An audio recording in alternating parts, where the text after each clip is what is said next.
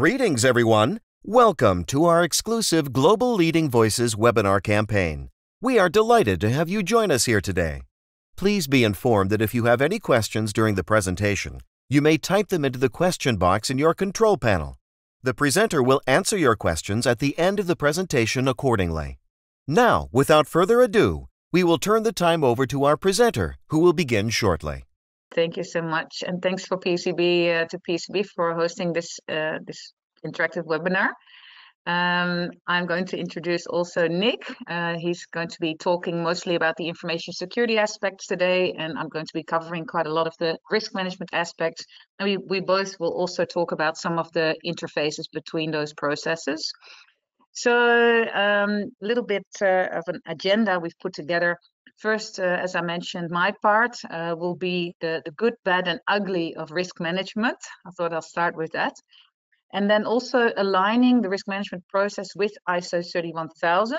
So basically integrating the ISO standard into the risk management process. And also where or how does the ISO 27001 fit? So where is the interface between the two? Nick, would you like to do the outline of your part? And then I'll kick off with my part. Yes, I'll be talking, thank you, Riemsdijk. I'll be talking about information security, as Riemsdijk mentioned, the good, bad, and ugly. How can we align ISMS processes with the 27001 standard, and also using the 31000 standard in your ISMS. Great, and we'll finish up today with combined questions and answers. So please keep them coming. If you have a question for either of us or generally about information security or risk management, please put them in, I think it's in the chat that you can do that, or in the Q&A part. Albana, would you like to explain any of that? What's the best way for people to do this?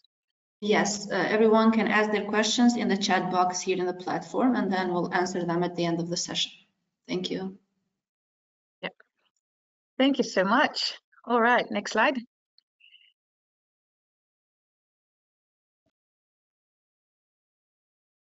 Nick, next slide. Yeah, that should be the next slide. There might be a bit of a delay. Might be a small delay there. There it is. So a little bit of background on myself. Some of you may have met me at a conference or at a webinar before. I've been involved with PCB for a long time, since 2012.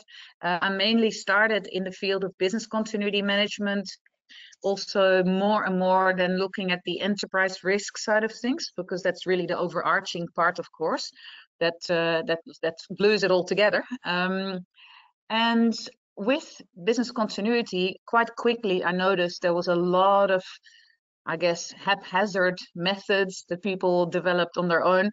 And I thought, hey, the ISO standard would maybe be a good idea to follow. And the ISO 22301 is the one that I'm referring to here. And that's how I got to know PCB, because they were already looking at training for people in that standard, and also in some of the other interfacing standards, which became more and more relevant in my world, because like I mentioned, the risk management part, and then later on information security as one of the key risks came into the picture. I've also got some certifications in crisis management. Some of you who may have been to the Brussels conference last year may have noticed we had a training course, the very first one in that new standard 22361, the ISO 22361. That's the crisis management standard. I was presenting that in Brussels last year at the international conference, the Insight conference. And you can see a few other references like organizational resilience, the 22316. I'm based in Australia, but I've been doing business continuity, risk management, and information security across pretty much 5 continents now. You can see some of the areas represented there, especially East Africa, especially Asia and Australia, of course. Latin America, I've done quite a bit of quite a few projects there. And in Europe, I'm originally from Holland, so I usually travel to Holland quite a bit, or to Europe generally. So you see some of my examples will come from all over the place, literally. And I know that the attendees in this webinar are also from all over the planet. So hopefully there'll be some things that touch on your world and that you can learn a few things from. So one other last item to mention maybe in there is the specific regulatory experience that I have in the context of the financial sector. I was working for a retail bank at the time when the Australian government started to do audits on all the banks and insurance companies on their business continuity and risk management processes. And so I actually was involved in developing the most suitable process for that, and together with all the banks actually recommending the government what they should be auditing us on. Next slide. So that's a little bit of that regulatory experience, you know, from the other side, basically from the receiving end, but also as a bank, but also from a regulatory sort of side. And we see quite a lot of regulation happening in this context. And this slide shows a client sample, some of the organizations that I've been involved in. You can see all different sectors there. There's a lot of government entities in there, also globally, but also a lot of larger corporates and also some small businesses as well. So some smaller SMEs. We noticed that they don't have permanent staff to do information security and risk management and business continuity. So that's where we, often with my company that I started in 2006, business as usual, it's called. That's what we also focus sometimes on, because they're really the group that is a little bit left out and doesn't have the big budgets, but we do focus on them sometimes as well. Next slide, please. So that's all across sectors. So most of the things that I mentioned will be applicable to any sector and any size organization, or I'll highlight any particular differences. Now, the first thing I wanted to highlight here, which is not necessarily the good, it's actually what I would probably call the bad and the ugly. It's the old connotation of the term risk. Whenever we say risk, risky business, we think something bad, right? What originally we did. And you can see there, even on Wikipedia, if you look at what is the word risk referred to, in simple terms, it refers to the possibility of something bad happening. Risk involves uncertainty about the effects or the implications of an activity with respect to something that humans value. So that's all good in the sense of the connotation there, but it's often focusing on the negative, undesirable consequences. Next slide. And so that's really the old way that people used to think about risk. It was something you don't want. Now we then got ISO 31000 standard, and that latest iteration of that standard really emphasizes that really risk is just the effect of uncertainty on objectives. It doesn't actually say it's bad or good. In fact, we see it's actually a combination, and it depends on filters, as I call them. So where one person or one company or one government entity might see something as a threat, as a negative type of risk, another organization or individual might see that as an opportunity. So as an example, you might see things like the global financial crisis or the pandemic. You know, we see that, oh, that's scary, that's bad. But it's also, for some individuals and businesses and governments, it would have been an opportunity. And we see doing this webinar, for example, with so many people able to tune in, even that is an opportunity, right? Like the fact that we are all far better equipped these days with doing this kind of presentation remotely and working together that way. So it really just depends on the filter, you know, the person or the entity looking at a particular situation or a particular uncertainty, and then labeling it as a positive or negative. The other thing that is worth noting is any business or any government or any organization really needs to embrace risk to be able to survive. I mean, even if you're a fairly conservative organization, you still need innovation to stay up to date with what other organizations are doing in your field and so on. So it's not actually something you can avoid. We can't really tune down the term risk to zero. And most standards actually do acknowledge that and say, well, if you've identified a risk, you can't really mitigate it to zero. It's an effort to reduce and reduce and reduce. And it's not actually possible to reduce it to zero. So the likelihood and the impact are two dimensions in the context of risk, as most of you would know by now. And those are the mostly our risk management efforts, our risk mitigation efforts are concentrating on reducing impact or reducing likelihood or converting it into a different type of impact, for example. So risk management is the coordinated activities to direct and control an organization with regard to risk. And that's the definition as per the international standard. Next slide, please.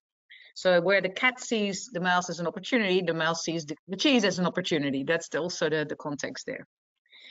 So the good part here is the understanding that risk is not all that bad. And you can see here some examples where ransomware, for example, yeah, that's not a good thing, of course, it's a big threat. And so the good thing is that we do see that there's opportunities and everything, but that we also label certain events as not desirable and that we mitigate them and we try to do something about the impact and the likelihood of those. Now, in terms of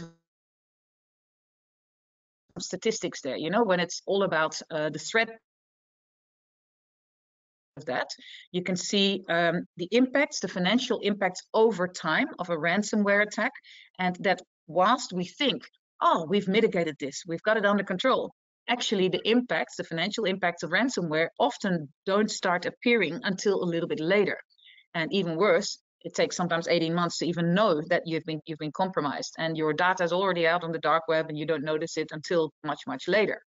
So whilst it's a major threat for most businesses, it has become almost an opportunity for certain businesses. And I'm referring here to, for example, cybersecurity specialists who help organizations prepare better, but also insurance companies these days are actually encouraging paying ransom, which I heard the other day, which is quite incredible, of course, where, well, if someone broke into your house and they stole your goods, you're now going to give them more money to say, please don't do this again. Something like that is just, of course, very unusual situations. Directors becoming personally liable for cyber attacks. Now, of course, that becomes a real threat for especially the board of directors and for organizations generally. But it's also an opportunity these days to get much more visibility of risk at all levels of an organization. If you're one of those people who tries to wave the banner, the flag for certain risk, we get now much more visibility these days because some of these risks, including cyber, are now being raised up all the way to the board level. It's not seen as just an IT thing anymore. Next screenshot there. So you can see that it's all about the filters. It's about the way to look at something. Now, these are some of the other emerging risks, and Nick will talk more about information security related risks, but you can see there, whilst we often don't want to acknowledge how we're going to mitigate a risk, like for example, would your organization pay ransom? That question I asked many organizations, and all of them blatantly, clearly say, no, we would not pay the ransom because we're not going to pay criminals money because we don't know if they're actually going to then delete all that data and stop spreading it. But in real life, we see that actually a lot of organizations in real life have paid ransom and are still doing so. The other day I saw statistics around the 70 to 80% of organizations that were attacked actually did end up paying ransom in to some degree. Now, here you can see a real opportunity where a risk, a negative side of risk was converted into a real opportunity where an organization, this is one example of an organization in Australia, they actually said, okay, we have been attacked, ransomware attack, but instead of giving in, they actually rebuilt their whole environment and started creating a completely new approach to their IT, and they managed to do it. And so they actually converted that threat into a real opportunity. So it's just about what you do with those events. All right, now when something happens, next screenshot, please. When something happens, it's of course all about how you respond. And if you're talking about reputation, reputational impact, it really is about how you deal with an issue. And most organizations acknowledge these days that these types of risks, like strategic risks, mergers, acquisitions, digital transformation, product service related sort of risks, competitive position, etc., globalization, those risks you can't really avoid, but once again, calculated risk, do something with it in a constructive way and assess the risk beforehand and see the benefits and the downsides of it. Even the term merger, to some people in an organization, immediately that's connotated with something like a big opportunity. For example, your innovation-related people, people who actually are looking for opportunities to grow the business, to grow the portfolio of products, they will see the term merger, the concept of a merger, as a real opportunity on the positive side.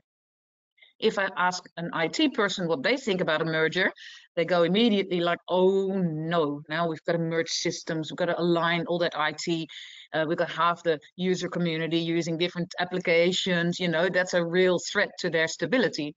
So once again, risk has two sides. Financial risk, like market risk, credit risk, etc., that's another category there. Operational risk, that's what we typically connotate with things like business continuity plans. That's all about, if your services, your IT service, your staff, your physical assets, your supplier relationships, if they are affected. So your current environment of risk, if your current operations, if they are affected by whatever types of risks, that's what we call usually operational risk. It's the current status quo, how to maintain that. And then compliance risks are the contractual related ones, or environmental, workplace health and safety, etc. And ethics and privacy related regulations are becoming more and more prevalent there as well. Please tick that through. So we've got these categories of risk, and the good part is that at least people starting to think about those categories and get experts to get involved in those different categories of risk. It doesn't just get dealt with as a massive risk register where people have dumped all those things. We see more and more grouping of that, so that's kind of the good part of how people are managing risk these days. And I mentioned reputational risk. Well, that one can actually be related to any of these four. So if a strategic risk eventuates and becomes an event, or a financial risk, or an operational risk, or a compliance risk, these four can all give rise to reputational risk, and can affect the brand. Well, we typically see it covered under strategic risk, but I would say any type of risk can give rise to a reputational impact. Please keep going with that. The bad and the ugly. So that's actually more the negative developments that I'm seeing these days in the marketplace when we talk about risk. People are focusing still a lot on the causes and treating the causes rather than the consequences. So for example, in information security risk, cyber risk, we see a lot of focus on penetration testing and reducing that likelihood and focusing on the cause of the risk rather than saying, what is our, for example, business continuity plan, back to pen and paper, if we have to unplug all the systems while we're assessing a cyber risk. And so I do see that as one of the items that is not so well managed. Treatment options and procedures to reduce impact often are not easily extractable from a risk register or from a risk database or risk management tool. There's a lot of software tools out there that are used to manage risk. Most of the time, there are a big bucket of controls, of treatment options that are either related to the likelihood or the impact, but the impact side is not easily extractable. And whilst an event is happening, a real event is happening, a risk has now become an event or issue or incident, you do want those impact reducing controls very quickly, right? So for example, if a fire is really affecting your building, you do want to know how to operate and where to get, the fire extinguishing equipment. Or if a cyber attack happens, you want to know where is the quick response plan, or the cyber incident response plan, or where is our contract with our cyber security expert partner, for example, and what are the conditions of that? How do we quickly get their details and get them involved? Those sorts of treatment options are often really, they're sort of sitting in bigger databases of different treatment options and controls. So I would say that's not a great thing that is managed so well. Then we have producing quantity rather than quality. This is, I see this all the time where there's massive risk registers, also in context of business continuity, the big business impact analysis documents and spreadsheets, but actually, it sits there in those software tools and people don't actually have time to manage it properly, to maintain it, to find the right people involved and to keep enthusiasm for all of that. And it becomes a tick in the box once a year exercise to please the auditors. So that's another problem I see. Also, maintaining these controls and all these the documents around that become a burden. And they tend to then be needed to get carried out by non-subject matter experts, by people in a risk functions trying to make sure that they're actually on top of it, which is a problem because they're not actually working in those areas that actually are the risk owners and that deal with the controls. So that's another risk. And then top-down risk appetite and risk capacity are often completely unclear. So the top hasn't really articulated how bad can it be before it becomes an unacceptable level of risk. Everything tends to be, zero harm, zero risk, that's our appetite. But if the reality shows that there's actually a lot of things going wrong, well, you better set some realistic targets and a risk appetite that makes sense to people in the organization and that they can build the right level of controls for, right? Next slide. So that's, the risk of over or under investing in treatments comes with that. Not knowing, are we investing in the right things? Flying blind, I call that. So these are some examples of typical risk appetite statements I see, and I'm not going to go through the detail of this, but you can see there the adverse, cautious, moderate, enterprising. That's all wonderful, you know, you see all the color coding and, oh, let's call ourselves averse for particular types of risks. For example, for regulatory risk or fraud, we're saying, no, we don't want that. But in terms of growth opportunities, the positive side of risk, oh, we're enterprising. These wonderful things are often workshopped with boards and executives and given labels that are looking really nice, you know, but what I really want out of this as a staff member or middle management person is how do I actually measure that? So not just avoiding the risk or willing to pursue some sort of risk, but actually what does that in tangible terms translate to? And so what are the metrics around that?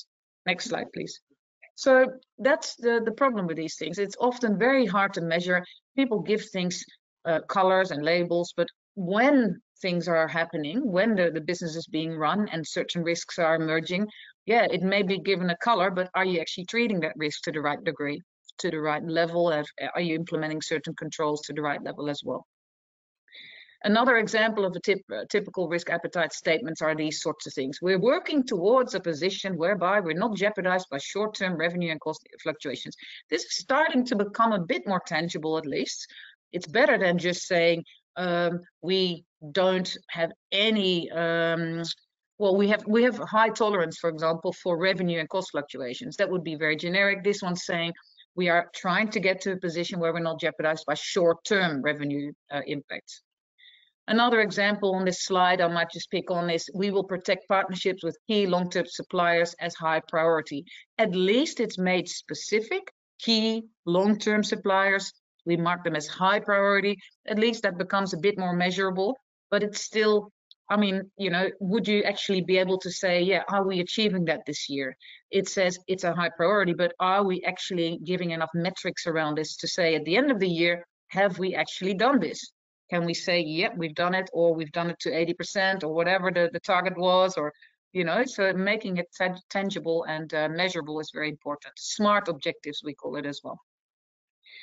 And of course, the last bullet point, the thing I wanted to mention here is often we like to see something like that last bullet point as the first one, you know, so sometimes the priorities are all driven by the business objectives, by share value, and the actual staff are not put on the top of the list, but at the bottom, and that's not a good thing, I believe, because you need all the staff to work together on any of these other bullet points, right? So they have to be around and they need to be protected. So that's another symptom of some problems there. Next slide, please.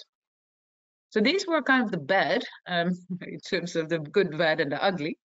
I've also highlighted some of the better developments that I've seen.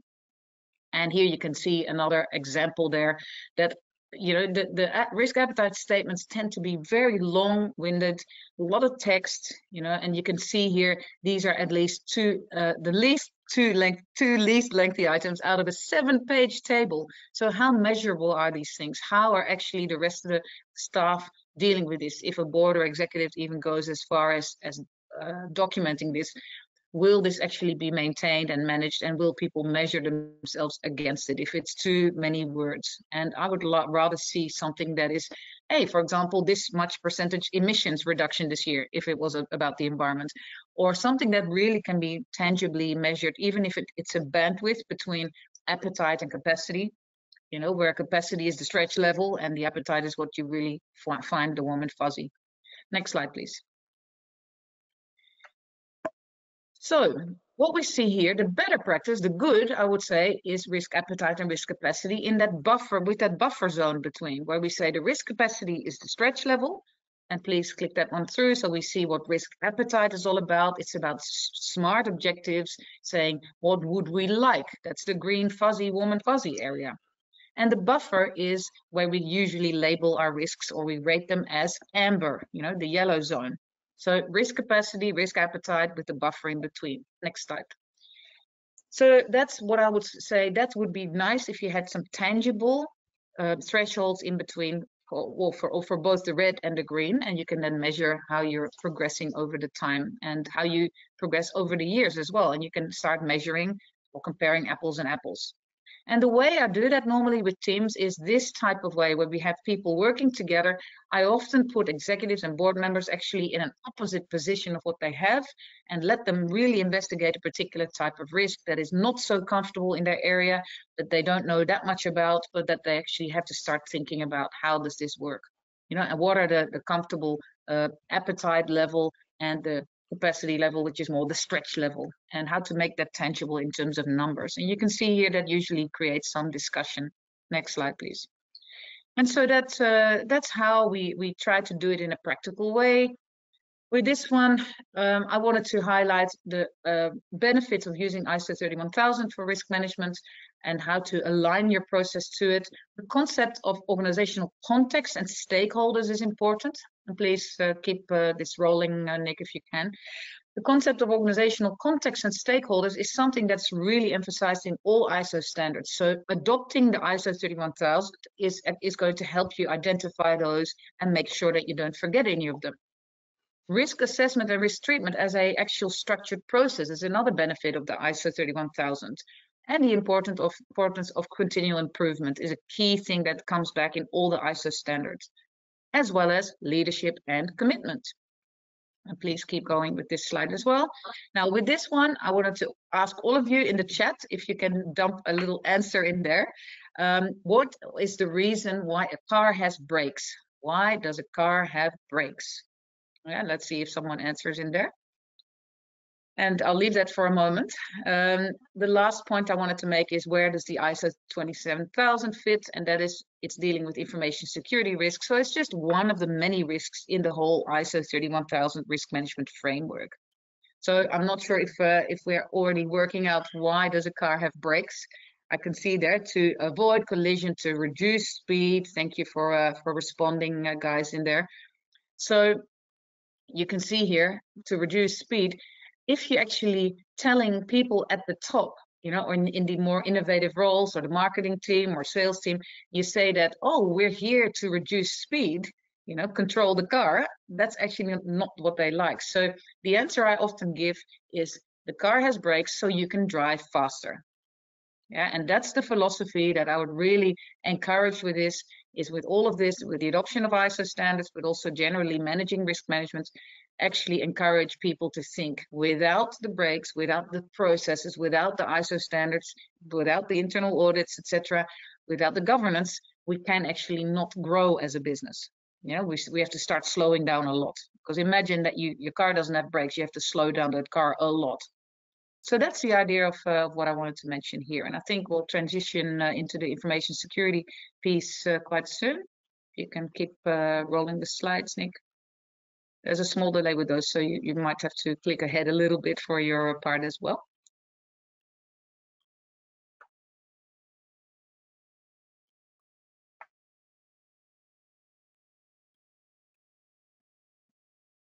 Are you able to see this one, Rienske? Yep, all good. Good. Okay, thanks, Rienske, very insightful. Hi everyone, I'm Nick. I've been with the PCB for about 6 years. Work as a senior consultant, trainer and auditor in business continuity, information security and risk. Which also means that I have a number of certifications, including the lead auditor certification for the 27001 standard. I'm from Holland, as you might hear the accent, but I'm based in Australia. I'm a member of ISACA, so I have my certified information security manager papers, and I'm also a member of ASIS, a certified protection professional, and I've been consulting for about 15 years for several government entities, small, medium-sized enterprises, and larger corporations in Australia, Africa, and the Netherlands, where I really have a focus on physical and information security. And here in Australia, that's the Protective Security Framework, the Security of Critical Infrastructure Act, and also a whole range of information security management frameworks, both the local information security manual as SOC 2, for example. Yeah, I'm somewhat of a utility industry expert with the work that I've been doing for energy and water utilities. Now, I'm based in Australia, as I mentioned, in Adelaide, which I think is the best city in Australia, but there are not a lot of people who know it. Now, when we talk about information security, I think the first thing to clarify is that there's a difference between cybersecurity and information security. So information security is the whole spectrum, and cybersecurity is a part of that. When we talk about information security management system, then we talk about a framework of policies, procedures, and technical measures designed to manage, monitor, and improve an organization's information security. And it's really about having a systematic approach to basically ensure three things, which are confidentiality, integrity, and availability of an organization's information and data assets. We also call it the CIA triangle. And it's about people, processes, and technology. Important to note here is that it's not just about data, it's also paper-based information. It can be intellectual property, can be knowledge, conversations. And when we talk about data, it's not just your hard drive, but it's also the information in the cloud and removable media such as USB sticks. And some examples of data which are considered to be very sensitive are personal health information, and obviously the PII, so that's or credit card information, medical records, social security numbers, and contact information, for example. Now, if we look at some good developments in the information security domain, I'd start with saying that encryption has really improved. So it's much more sophisticated and widespread, which makes it much harder for any adversaries to intercept and decrypt sensitive information. Multi-factor authentication is also the standard now. So before, about 10 years ago, you could log into your bank just with your password. Now you need at least a text or other authenticator app to access your data, which adds another layer of security. Another great development is that more and more information is held in the cloud, and these cloud providers such as Google, Amazon, and Microsoft are really investing in security measures to protect data and prevent access in a way and with budgets that go far beyond what we would be able to do ourselves if we manage the data ourselves. The increased awareness of the information security risks is definitely a good development, and there's a lot of research that's happening. And another great development is that governments are introducing improved legislation. Examples are the GDPR, for example, in the EU a couple of years ago, and because they're enacting these new laws, companies are somewhat, well, it's mandatory to look after their information security. It's not just a financial or reputational risk anymore, but also a compliance risk now. And the final good development, I'd say, is machine learning and artificial intelligence, which we can use to improve security in various ways. And I think one example that it's a bit of a hype, but what most people, most of you might have heard of ChatGPT, which is a sophisticated artificial intelligence engine, and it's referred to by people as the new Google, Wikipedia, and a chatbot in one. And this system, it's they call it a language model, but it can do much more than just generating conversational text. It can be trained on huge amounts of data. So the current version is using all data on the internet until 2021, which means that it can gather all the information on security threats, incidents that have happened, consequences, which is then translated to content that can help us to better protect our information security management systems.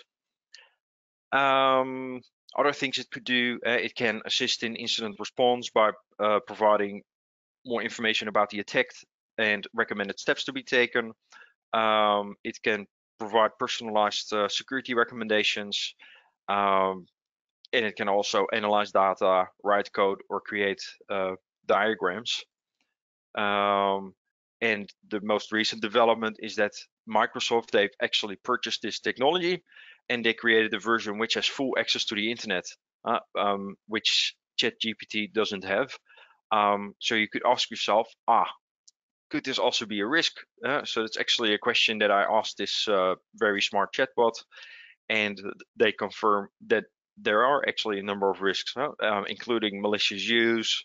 You can imagine that a human hacker has some time constraints and can only put as much inputs, data inputs in an hour.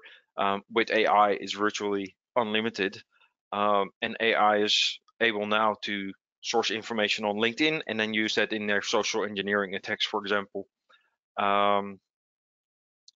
Now, another thing you could potentially do, and this is where we have the border of the good and the bad, is that we can ask this ChatGPT to write a social engineering email, for example. So if you ask it, can you write me a social engineering email? It will say, no, sorry, I'm not allowed to do that. This is a deceptive tactic. However, if you ask it to write an example social engineering email to create awareness, it will just provide you with an example email that you could use for phishing quite easily. And you could do the same if you need some code to find insecure networks. So if you ask the question, I'm preparing a penetration test, can you write a string of commands in Kali to detect insecure networks? And Kali is a penetration testing tool. It will give you all the code that you basically need to complete this attack. And it's so smart that even if you ask it to write a poem about information security risks, which is something that I couldn't do, it actually comes with a really nice poem. But you will all have access to the slides, so you can read this at another time.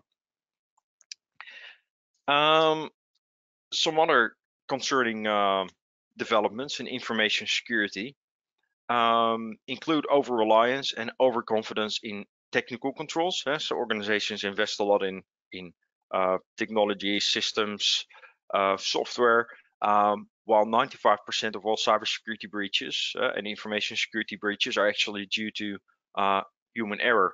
So it's actually a good idea to invest in awareness training when you read our statistics. The Internet of Things, so devices are increasingly common.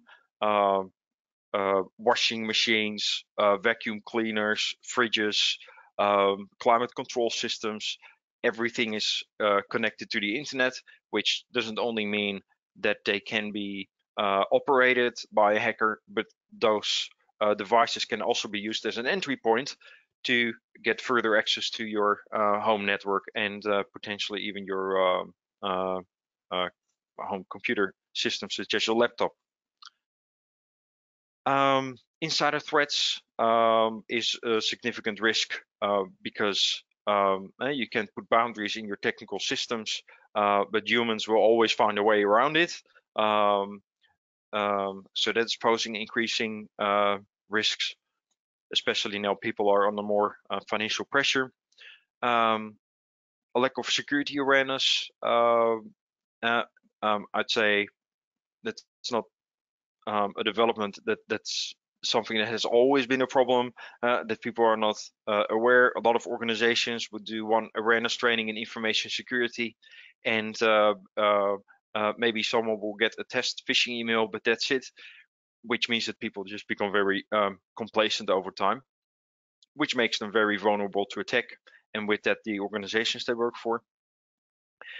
And another problem is the weak security controls, easily guessable passwords.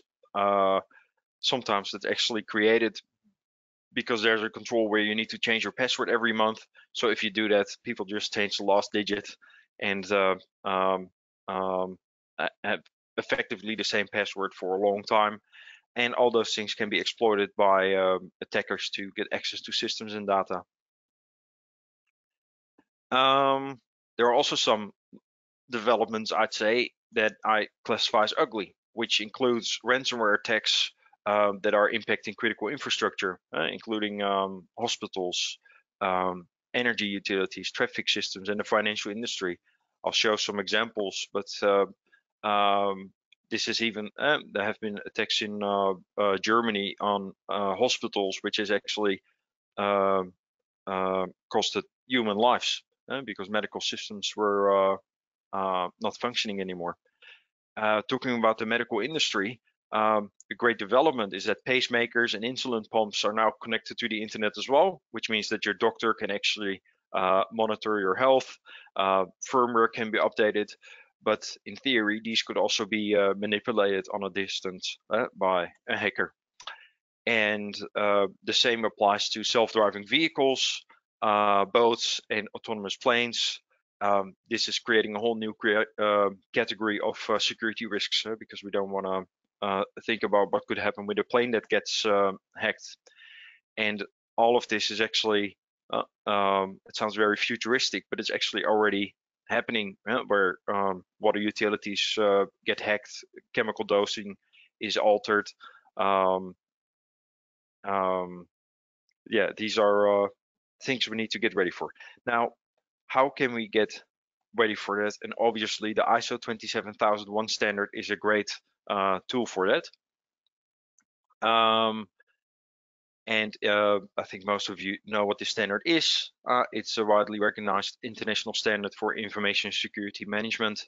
It was updated last year, which was really welcomed by everyone in the industry. It is now much more aligned with other standards, including the ISO 31000 standard, because as Riemsdijk mentioned, the benefit of using your ISO, basically the library, the portfolio of ISO standards, is that they all ask you to look at the organization and context before you do anything else.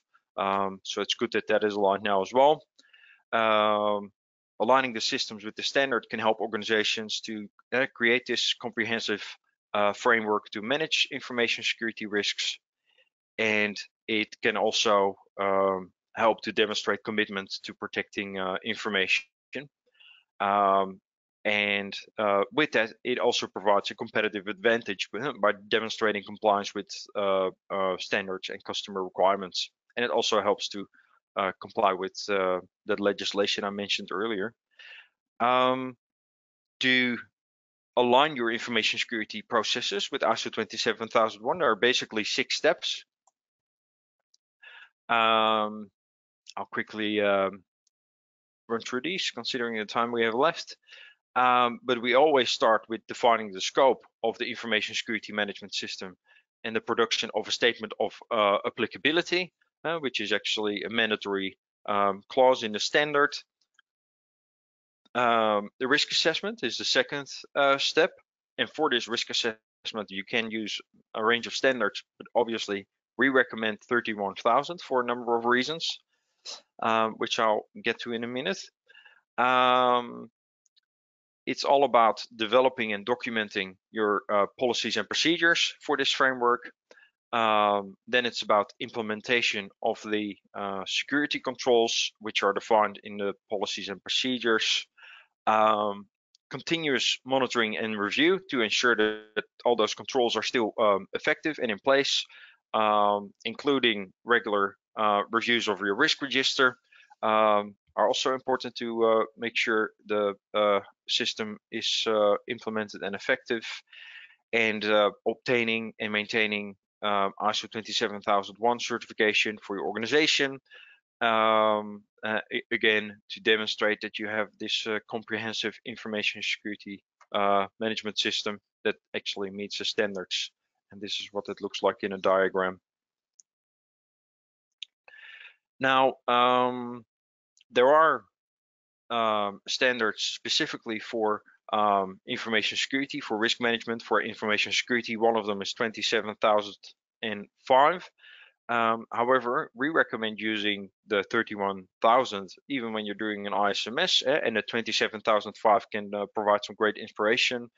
But if you use 31000, it's a general standard which you can use holistically for all types of risk on your organization. So that means that if you use the 31000 standard, then it can seamlessly integrate with other organizational risk processes in the organization to look at those strategic risks, operational risk, reputational risks, and other things that Rinske mentioned.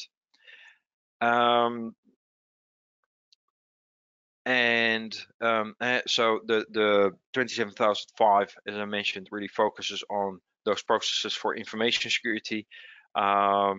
It does provide a more detailed framework. However, because the focus is more narrow, you risk that you have a bit of a siloed based approach on risk management, while the risks in information security often go far beyond the technology team. And if you follow the 31000 standard, they have a number of principles, and if you look at some of these, like risk management should be integrated, inclusive. It's about human and cultural factors.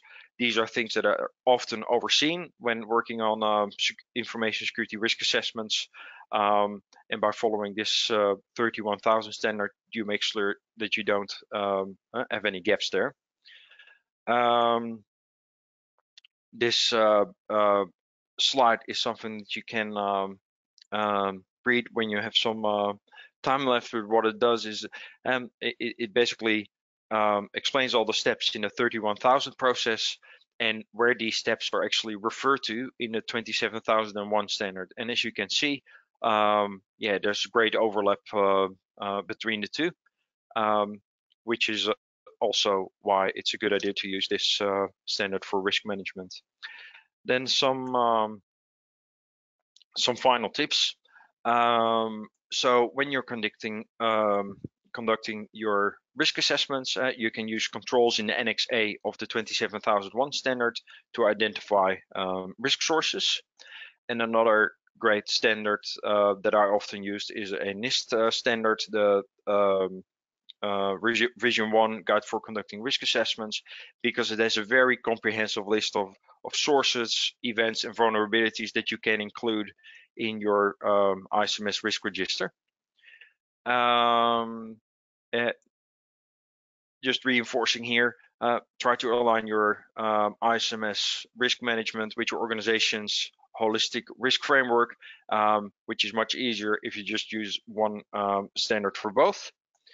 When conducting information security risk assessments, it's important to also include non-IT staff in those sessions, because they are the ones who will be impacted if there's any disruption or other impact, and not just internal stakeholders, but also external stakeholders such as suppliers and customers. Don't forget to subscribe to threat intelligence reports, IT security newsletters, and join special interest groups. And another thing you can do is participate in information security forums or webinars like these. And yeah, the final tip, if you want to implement a solid information security management system, is to attain this 27001 certification. And it's not just about getting the piece of paper and knowing that you're compliant, but the whole journey in getting that certification is actually very valuable because you'll do an internal audit which would confirm the maturity of your management system and will identify any gaps which you can then address, so it really enforces your information security posture. So that's about it from my side, and I think we'll go to the questions now. Okay, thank you very much, Riemsdijk and Nick, for delivering this very insightful webinar. Just to remind to our audience that PECB offers training and certification courses which will show your dedication in implementing and managing information security and risk management frameworks. And most importantly, you will get recognized worldwide. Now, without further ado, we'll go ahead and take some time to answer some of the questions that we received from the audience today. I would like to start with the first one, which is for Riemsdijk. Any recommendation on how to break down the upper level categorization of risk? Do you have any suggestions or methodology for developing a breakdown risk taxonomy?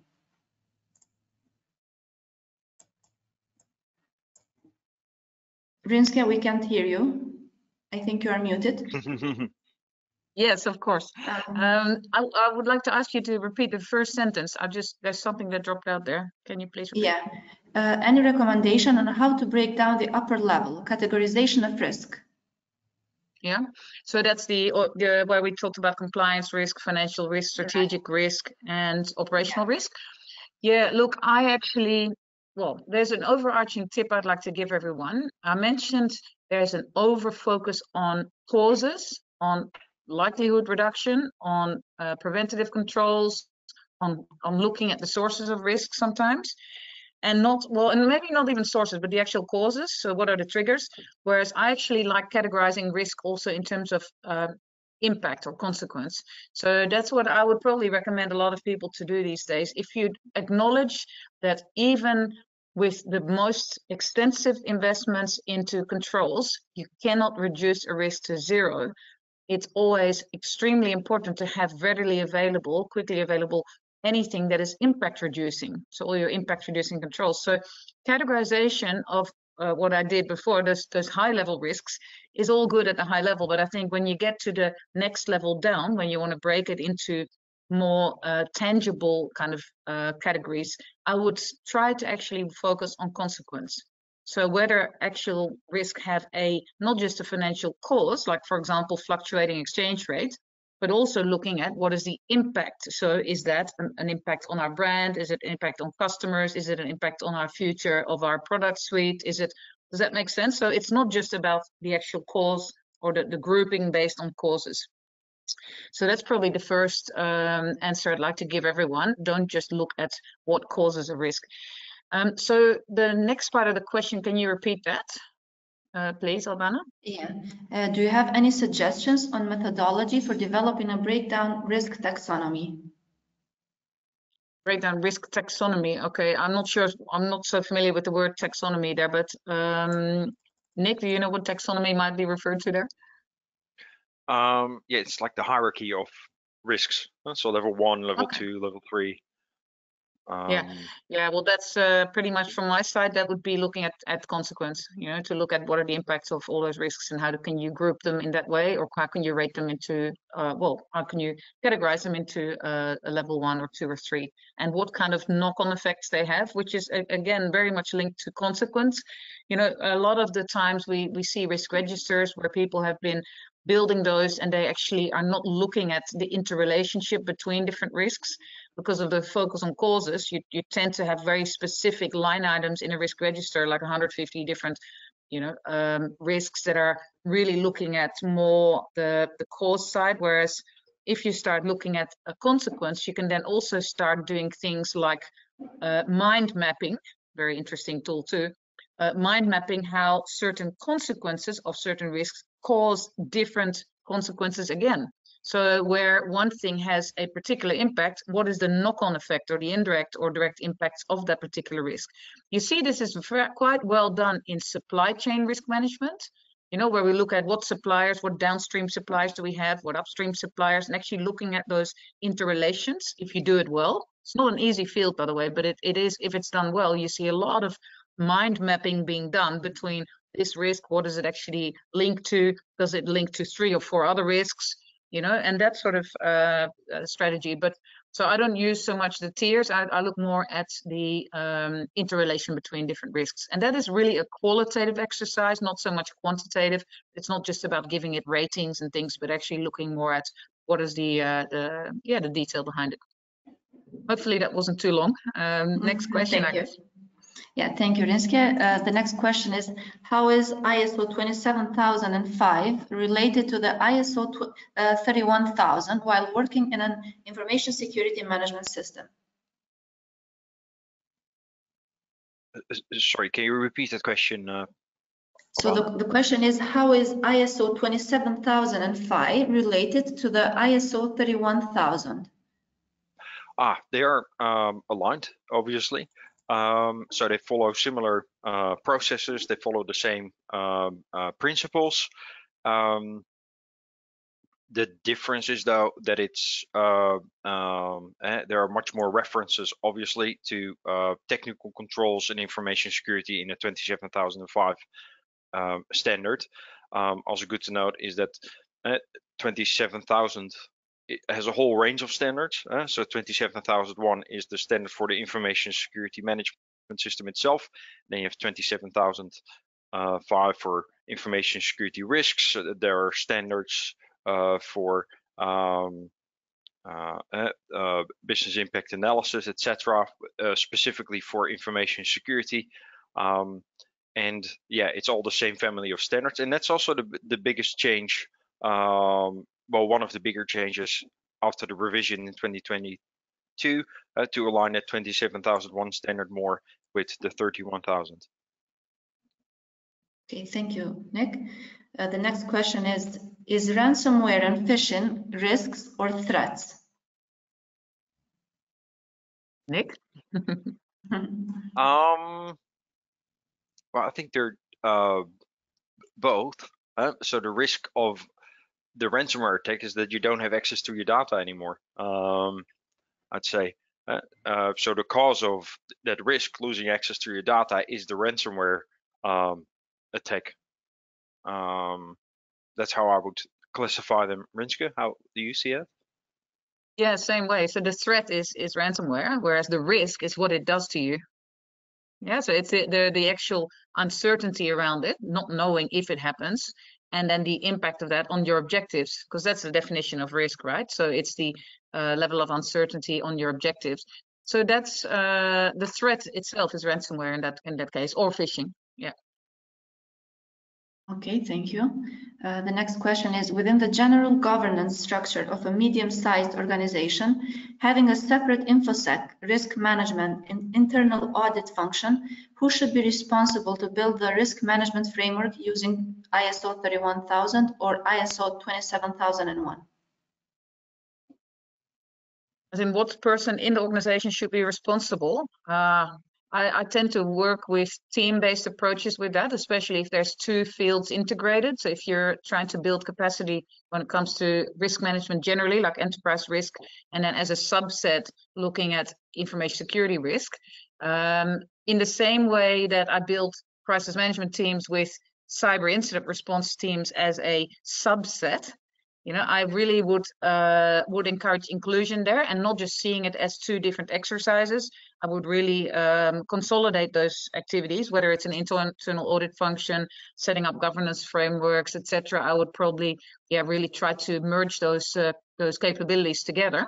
Whether it's some people from the information security field, some people from the IT generic sort of field, some people from the risk management function, maybe some people on the impact reducing side, like business continuity experts, and get them together and then build that framework so that there's no overlap and no duplication between those, if that makes sense.